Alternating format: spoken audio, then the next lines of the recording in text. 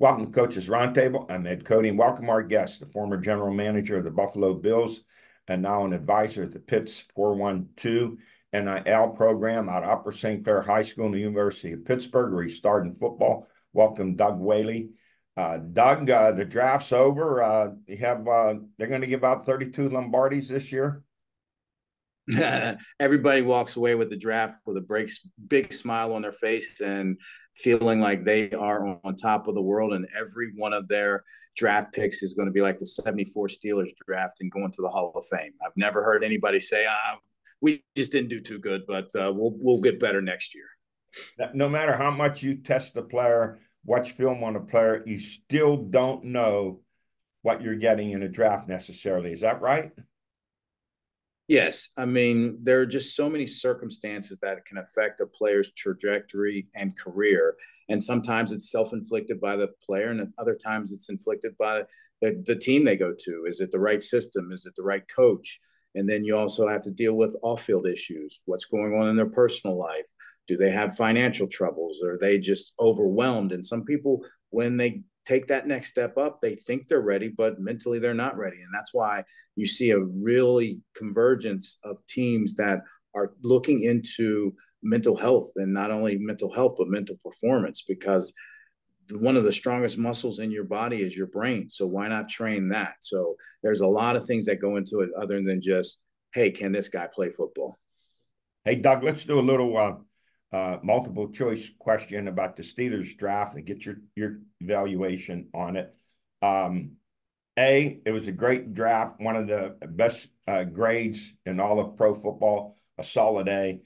B, an average draft, somewhere around a B. C, disappointing, no impact players on offense. D, none of the above. All right, I'm going to go D, none of the above, because I'm going to give it an A minus. And the only reason I give it A minus, I'll give it an A because they filled a lot of needs, but an A minus because they didn't fill the cornerback need. And I think that's a position, especially in today's NFL and today's football, that I think a lot of people don't put as much importance on it as it is, because it's a passing league. And they upgraded at tackle. They got a starting center. They got a linebacker that can come in and play coverage. They got a third receiver. They still looking for that number 2 receiver. But the biggest thing about this draft is you can tell they are establishing their identity on offense. So it's not an A plus or an A. I just give it A minus just because I'm really concerned about that secondary. I agree with you there. Your grade's a little more generous than mine. Let's look at the offensive line. They take Troy Fautanu out of Washington.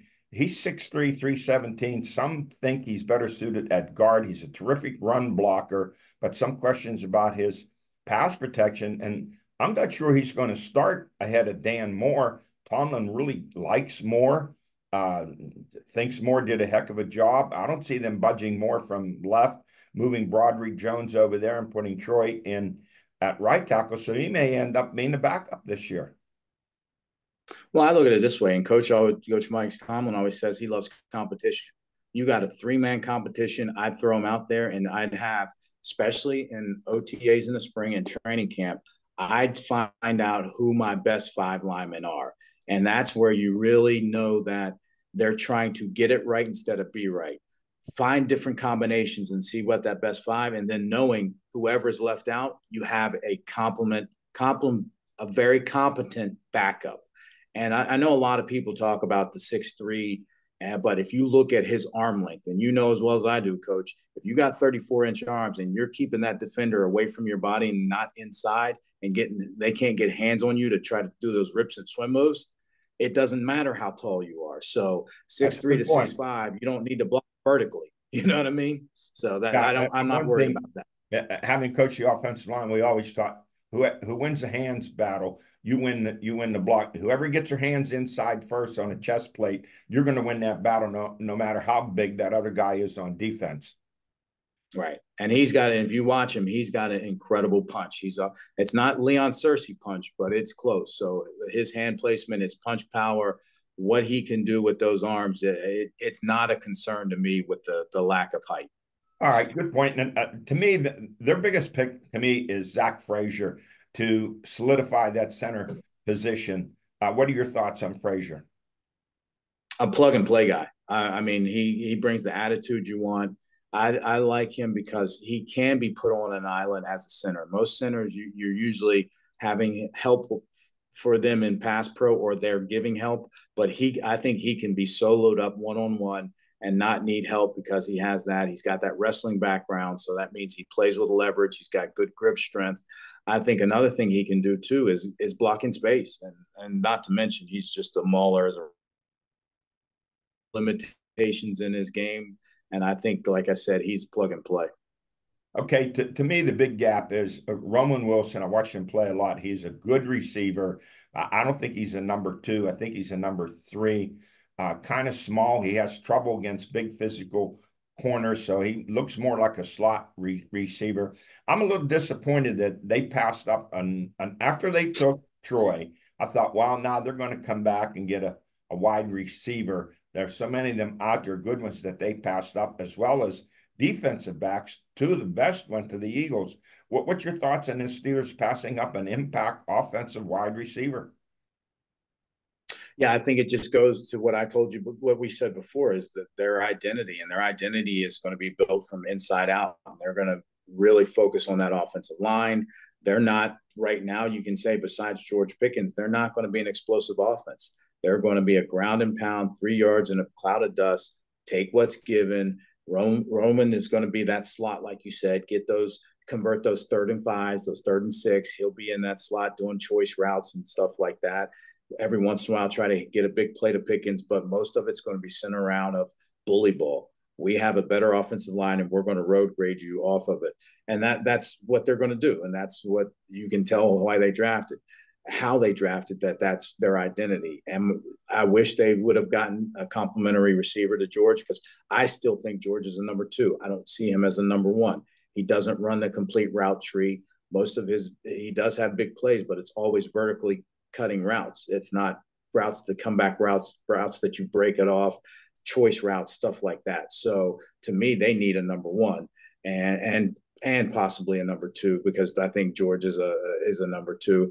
If you want to think him as a number 1, then you need a number 2. So the big play, splash plays that Mike Tomlin talks about on offense, they're going to be centered around one guy, and that guy can be taken out with a scheme. So yes, I was surprised that they went that way and with the offensive line. But again, it's just lamenting the fact this is our identity now.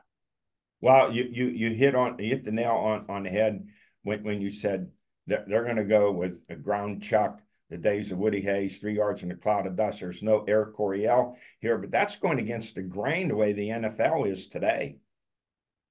Yes, it is. I mean, today it's almost basketball on grass, and the rules are tilted to the passing attack. The rules are tilted to big plays to score, and to go the opposite direction. That's an interesting philosophy, but it might be one of those that it mimics what Michigan did in the college level. They went against the grain, and they were a 3 yard in a cloud of dust, rough and tumble team that didn't air it out, and they won the national championship. So they say things are cyclical, and I think the Steelers are going to try to lead the charge in going back to old school football. How surprised were you that the quarterbacks Bo Nix and Michael Penix Jr. were taken in the first round? I didn't see that coming.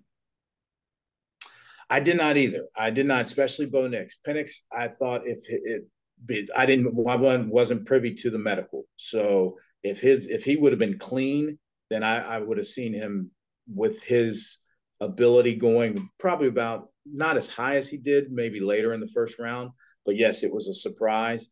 But it shows you 2 things. One, the importance of that position, but 2, because of the economics and the way the rookie wage scale is, you might as well throw a dart at a quarterback, because if you hit, great. If you miss, it doesn't cripple your team cap wise, that you can't have to move on from them. So it's a calculated risk nowadays in the first round of drafting a quarterback, and it's one of those things that there's no reason not to.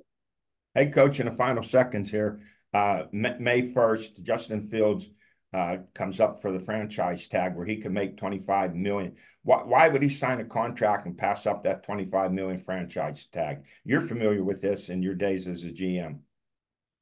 Yeah. So what it is the last year option on his rookie deal. When first round players, they have a 5th year option that the team can exercise, and it's all up to the team. So if the team doesn't exercise, then he becomes a free agent after this year. If the team does exercise it, then they have him for an additional year. And I think how they compute it is maybe the average of the top 10 salaries or something. I'm not sure now how they compute it, but it's one of those reasons that, especially for quarterbacks, it's a way, if you have somebody that you haven't been able to lock in for a long-term deal, you get that extra year. So you can really get 3 extra years. You can get that option from the first round rookie deal, then you can franchise them usually twice. That 3rd franchise becomes cost prohibitive. So it's a way you can keep a player, especially a quarterback, for 7 years on one deal, really, without renegotiating the next one. Hey, Doug, thanks for joining us. Appreciate your insight. I'm going to get you back on this summer when the Steelers are in camp and before the season starts. Sounds good. Thanks, Coach. Take care. Thank you. I'll be right back with Al and George. Things change. One thing you can count on is that Armstrong always will be Armstrong. We've stood by our name from our humble beginnings in 1946 through the millions spent expanding fiber broadband in our communities. We've never changed our name to run from our reputation. We've established trust by simply putting our people, customers, and services first. It's a practice that holds true and will continue at Armstrong. I'm back, joined to my right by the Swami George Abraham, to my left the Tiger Albert Campman. Let's go to high school softball. Top performances: Lexi Haynes, Seneca Valley, 2 home runs, 7 RBIs in a 22-3 win over Pine Richland. And smart move by her coach, her mother. She didn't pitch. Give her a little bit 22-3, I wouldn't pitch her either. Give her a little bit of a break. Hey, here's another terrific pitcher, Sydney Selker of Freeport. She had 11 Ks and 1 hit win over Shady Side, and then a 14 strikeout effort and a 5-2 win over Burrell. Haley Sherman, Karn City, 5 RBI. Abby DeHitas of Knock, 4 for 4. She must be hitting about 500 this year. She has hits 3 or 4 hits every week she gets. Kelsey Ogen of Butler, 10 Ks and a 5-0 to win over Mount Lebanon. Paige Volt, Seneca Valley, a grand slam. Jada Pozinski of Karn City, 3 hits and 6 RBI. And then how about the sister deal, Big Poison, Little Poison, senior catcher Anna Kolkowski of Seneca Valley, 3 hits. Sophomore pitcher Abby Kolkowski, she had a home run, 2 RBIs, and a 9-6 win over NA, a big win. The Raiders moving on. They're 14-0, the number 1 ranked team.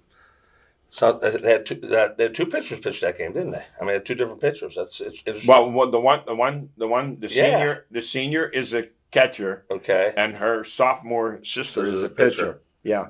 High school baseball top performances. Kellen Durbin, Seneca Valley, 4 hits and an 8-7 win over NA. Sal Minio, Slippery Rock High School, 5 RBI. Jacob Callahan, Karn City, 4 RBI. Troy Nagel, Karn City, 6 RBI. Matt Paraguay, North Allegheny, 3 hits and 3 RBI. Hunter Lang, Knock, a 3-hit shutout win. He pitched over Freeport. And Nolan Stefaniak of Butler, a 5-0 shutout win over Mount Lebanon. High school track, how many times we mentioned this kid? Levi Prementine at Slippery Rock High School, a 3-event winner. He won the high jump, triple jump, and set a school record of 14.54 in the 110-meter hurdles. Back, he had 2 state titles last year. He has to be getting some looks from some major schools, I would think. Somewhere, depends his marks. They don't go right. Oh, I get that. I get that. Elwood City, by the way, won the Tri-County for the first time in a while, so they have a good team. They've had a pretty good sports year. Yeah. In lacrosse, Aiden Davis of Butler, 7 goals. Jake Stevens, 4. And Jake's Salata, 3. And a 17-7 win over Erie Prep. College track, senior Tim Patterson from Butler at St. Vincent College. He won the 5,000 meters at the President's Athletic Conference Championship. And on the women's side, freshman Jenna Zendrin of Montauk Westminster College. She won the 400 meters, and she anchored the winning 1,600 relay team also at the PACC. College basketball, former Butler star, Purdue grad Ethan Morton will transfer to Colorado State to finish his final year of eligibility in basketball. The Rams were 25-12 last year in the Mountain West. Morton, how about him? He already has his engineering degree from Purdue. Wish him well at Colorado State. They're not bad, right? No, they were good last year. Were they in the NCAA tournament or were they in NIT? They were. I think they were left out. There's one. I don't think they were one of the 6. There were 6 teams. They had 6 teams. Yeah, they won the NIT then. Yeah, they didn't win it. No, they were 25-12. Yeah, they had a good team. No question. So I never thought that. Yeah, that he was going west. I thought he'd come east. Well, you know, when you go into the portal, someone must have been looking at him and said, "Hey, we need some help here, guard. Some cash. You're a good defensive player." All right, Tribune Review, baseball rankings in 6A, number 1, North Allegheny, followed by number 3, Pine Richland, number 5, Seneca Valley. In 3A, number 1, and maybe the best team of them all, Riverside, 10-0. And in softball rankings, Trib News, 6A, Seneca Valley, number 1, 14-0. Number 3, North Allegheny. Number 4, Pine Richland. And in 4A, number 5, Surging Knock. They've been on a roll. All right, let's go to our stories of the week. The 89th NFL draft is over from What's Up Detroit before a record claustrophobic crowd of 275,000. Would you put yourself in the middle of that crowd? I wouldn't. I think the over and under on soiled pants was 1,500. How do you get out of there to go to a restroom? Wow, it's amazing how fight your way out there. All right, then you look at everything that went on there. It was the way the people were dressed. It was a combination of Halloween, the Mardi Gras, New Year's Eve, and the New York Models Runway show. So all 32 teams are going to go undefeated this year. Yeah, I hear the experts say the same thing. Wow, that was a great pick. Man, that was a great pick. Man, that was a great pick. Yeah. I was one of them would say, this guy stinks. Yeah, you know, the experts, all the mumbo jumbo, the stuff that they say. Well, he can bench press 500 pounds while he plays a harmonica, stuff that doesn't matter. And then you have your expert, Mel Kiper, which he usually does what, George? 25%? 8 out of 32, yeah. Okay, I had 5. You had at least 5 or 6. We had the first 5 for sure. Yeah, we had the first 5. I had 5, so that puts us in there. So Mel Kiper, Dr. X-Lax, professor of physics, and they pay him all this money, and he gets 7 right out of 25. Yeah, what's interesting about him is when he first started doing it, it was totally based on game film. Right. Now all he talks about is arm length. I'm so tired about, this kid has a chance to be good because his arms are long. Can he play? I don't want to have a long.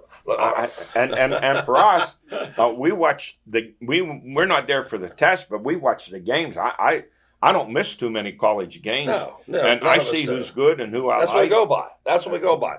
Donald didn't have long arms. He ended up having a pretty good career. How about Mike Webster? If you went by arm length, he wouldn't have got drafted. All right, let's go to our top grades by our analyst, Cy Shockowitz from the University of Bologna. And I have the Bears at the top A+. They should be. They by need. They had the number 1 pick with the team that's pretty good. But you made a good point last week. Wins. This is a team that was what last year? 7-10. Mm-hmm. So they could easily turn things around quickly, and be 10-7. Like that, yes. And between getting quarterback Williams and a wide receiver Rome Odunze, what a nice pick. And I have right behind them the Eagles. How do they get the 2 best defensive backs in the draft?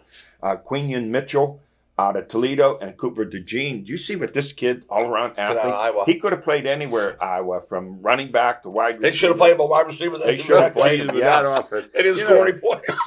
DeJean is like that. They said because the kicks are going to be returned, excuse me, he's going to be valuable. Punt returner, too, yeah.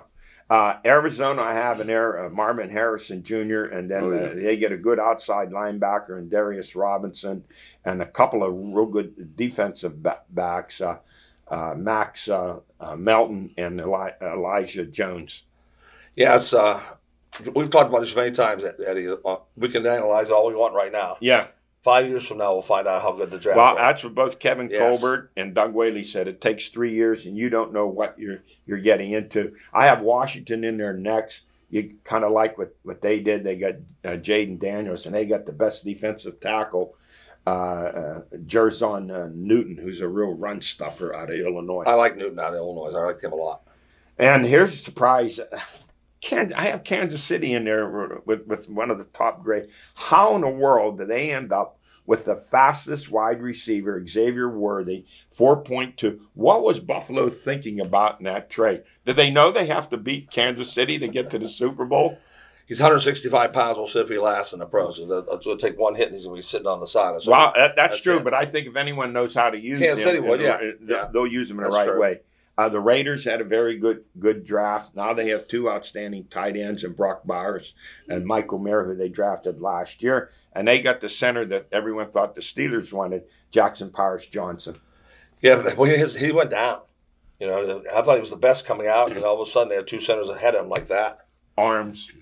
That's what they talk about. Yeah. I'm just telling you, I don't agree with it. I know, that's true. And Baltimore, I have in there, and cornerback Nate Wiggins and defensive end Adisa Isaac out of Penn State, and a real good steal at offensive tackle in Roger Rosengarten.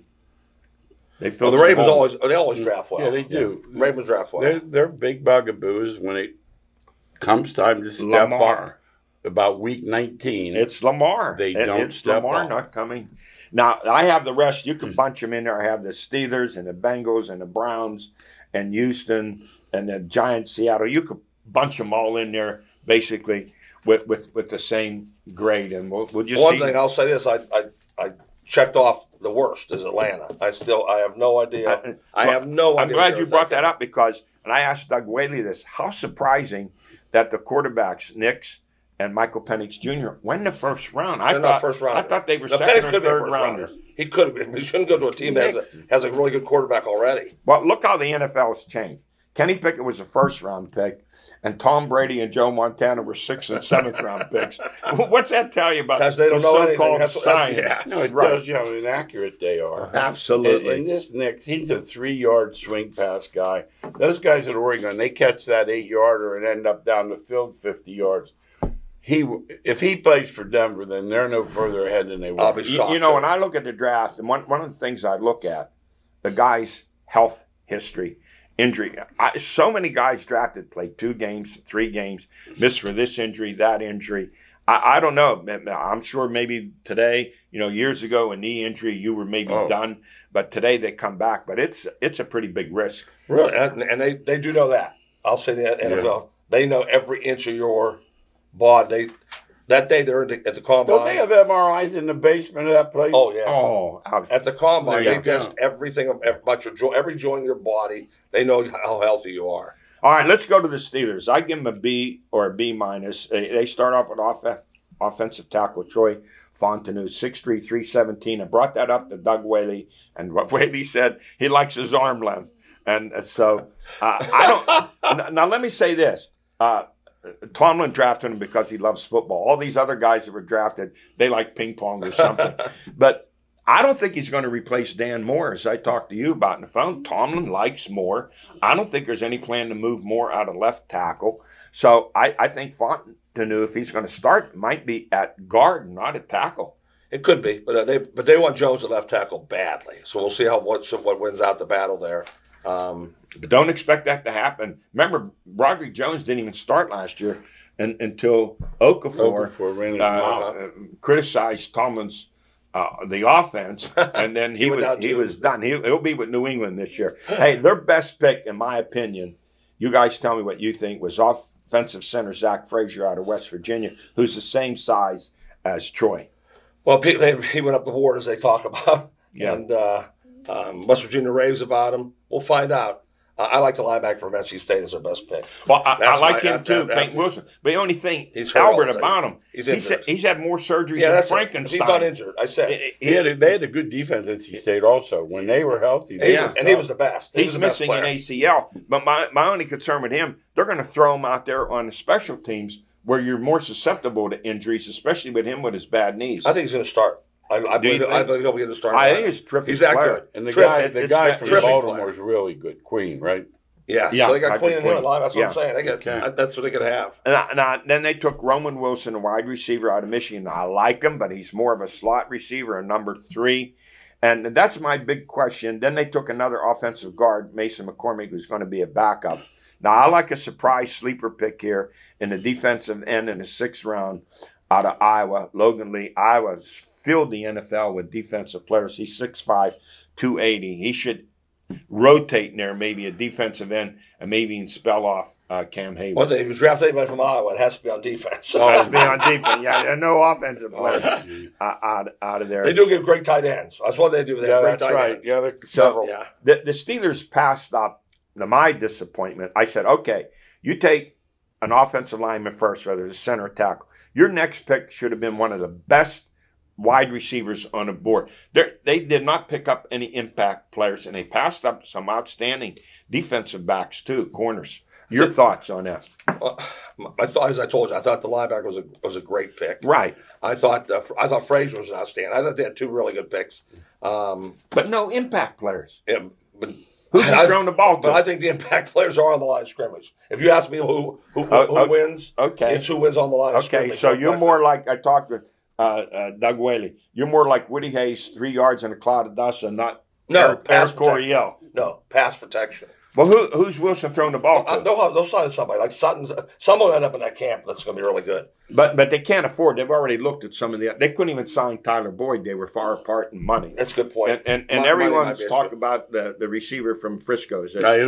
He went. But he went 14. No. Yeah, money could be an 14 issue. million. Money could be an issue. Yes. So we'll see what happens here. Some of the receivers they passed up: Brian Thomas, LSU, Xavier Worthy, and then Rick Pearsall, and then I think since he got a pretty good receiver. Is it Burton, Jermaine Burton, big receiver from Georgia? Strong I receiver. think from Georgia. All right, so if you look at the division, they're kind of so close. I mean, I have Baltimore top, and then Cincy, Steelers, and the Browns all bunched in It's next about to right. them. It's about right. For them. So Butler's Jake Cradle. He went to from Pitt. He's a free agent, signed with Indy. And Slippery Rock University wide receiver Kyle Sheets, I've seen. He's 6'4", very talented, 76 receptions for over 1,100 yards. He also signed as a free agent. So the Saints. Yeah, the Saints had a pretty good draft. I'd rather be a free agent than a 7th round pick. Right. You get the pick. You get to pick the. That's team, why they narrowed it down team where they that need they you. go to. Absolutely. And if you make the practice squad, you get what, 12 or 14,000 a week for 17 It's weeks. 100 take that. and It's 200 some thousand. They're upping that. I've been with my buddy, like when, say, a lineman for Seattle would get hurt, Yeah. his phone the next day, everybody wants linemen too. But the problem, as you say, is, keeping these guys healthy for 17 weeks. Well, look, Pitt offensive tackle, Matt Great. Goncalves. Yeah, you can hurt. Very good. He goes to Indy. He only played 2 games last year, a severe toe injury. Yeah. You can't play without those toes of your feet. No. So, but they think enough of him and his ability that they're going to take a chance on him, like the Steelers with Peyton Wilson. Now the Steelers have more Wilsons than anyone else in any pro team. And while we're talking about this commissioner, Roger Goodell is talking about an 18-game schedule. Coming. More money, more games, more injuries, shortened careers. I don't want to hear from the NFL Players Union. More streaming. Yeah, more. They've sold their soul to the devil Yeah. long time ago, agreeing to 16, 17 games. Yeah. How many games? And then 2 meaningless preseason games. How many games are enough? Not just go to 20 games. Their goal is to have the Super Bowl the day before President's Day. Yeah, he wants That's their goal. he wants a 3-day holiday. Yeah. There for it. Well, the billions of dollars they are making, they Yeah. want multi-billions. They want more. whatever they want. Yeah. Yes. Yeah, it's never enough. I just don't Right. get moving to the 18 games. I say just go to the 20. That's what you're aiming They're going for. to be there someday. No preseason. We won't be around for games. that one, but they'll be there. Yeah. Hey, that's it for us. We run out of time. We'll see you next week.